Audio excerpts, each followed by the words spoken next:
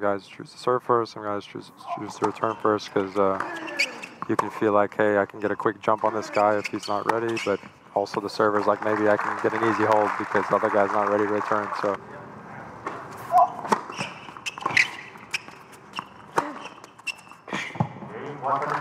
Good.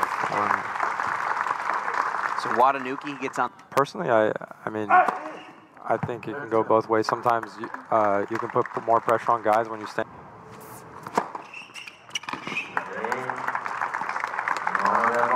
So it looked like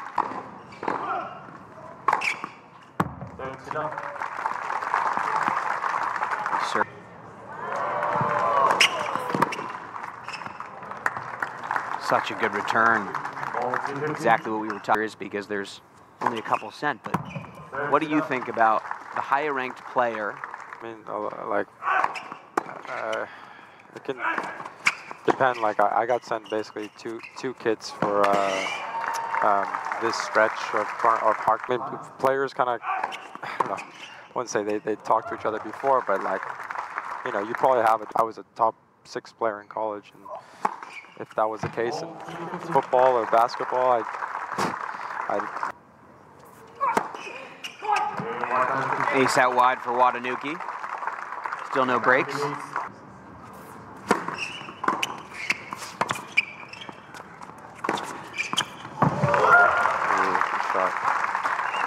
Yeah, I gotta tell him something.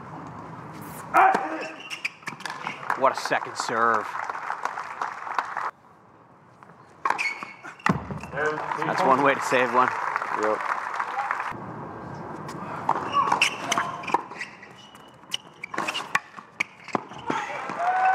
What a shot there to save the second. Missed a couple.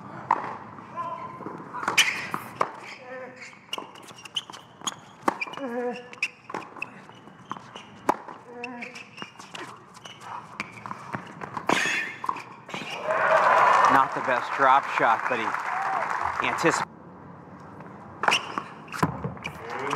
So Watanuki, little hiccup, but he maintains his serve.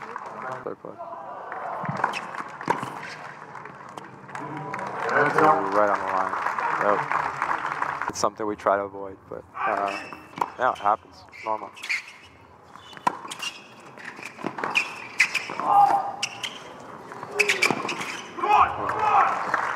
And that time, just like you said,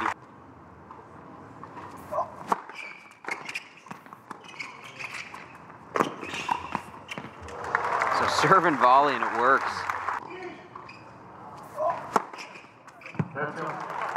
Big serve.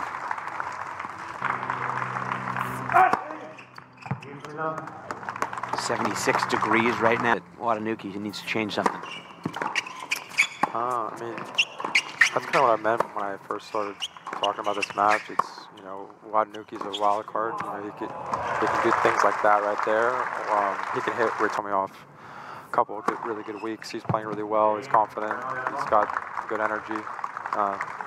So we'll see how this work regular jobs, but I honestly see him not very often at all anymore. But so it's nice to have guys on the road that, you know, like.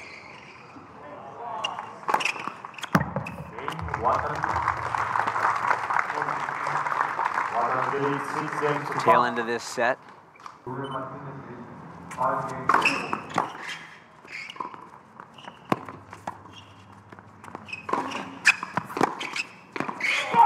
Such a nice passing shot, and Watanuki takes his first opportunity.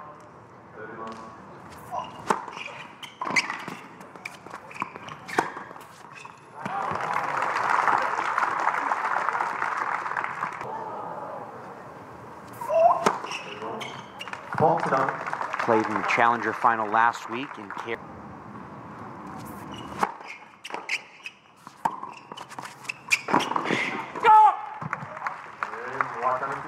And Alex, does that stay with you for a little while? How?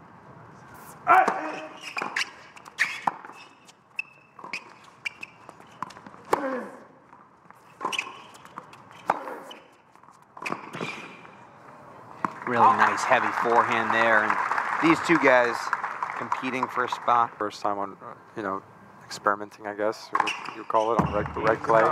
I grew up in New York City playing indoor hardcore. A guy like Novak or a guy like Rafa or Fed, one of those big three. I mean, they're guys in a match, let alone a major, is just getting smaller and smaller.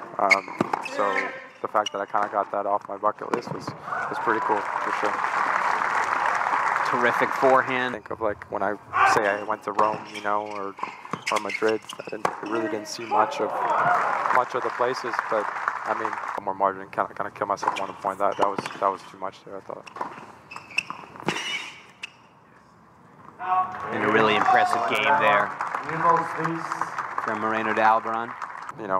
Playing in a big stadium like that, even then, I'm looking at one spot, and everything else is just kind of about, hey, what people think, or this or that. Now when I played Djokovic's, it was a lot louder.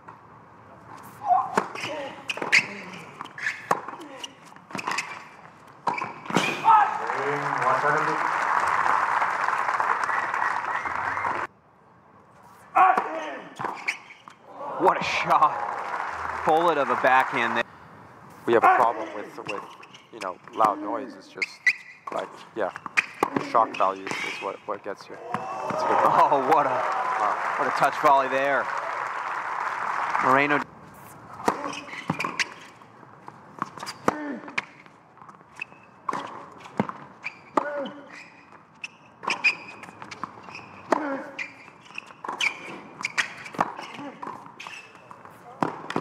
What a bold play. Didn't seem like it was that good a shot.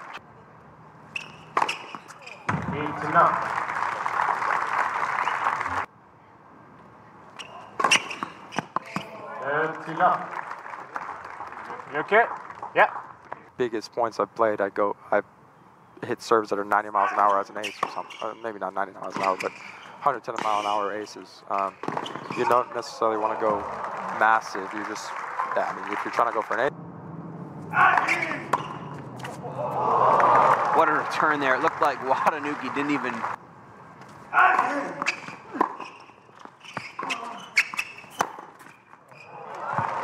Rip that forehand. Just play. It's kind of similar to my match last night. It's kind of the same exact day as yesterday.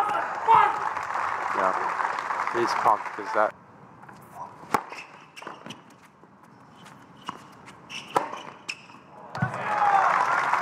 Beautiful forehand sets up.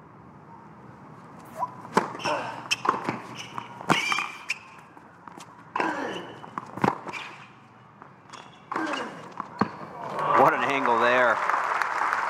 One of the best forehands of the match.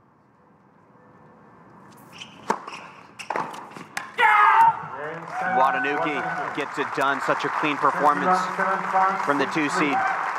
It's past Moreno De Alboran. Straight set.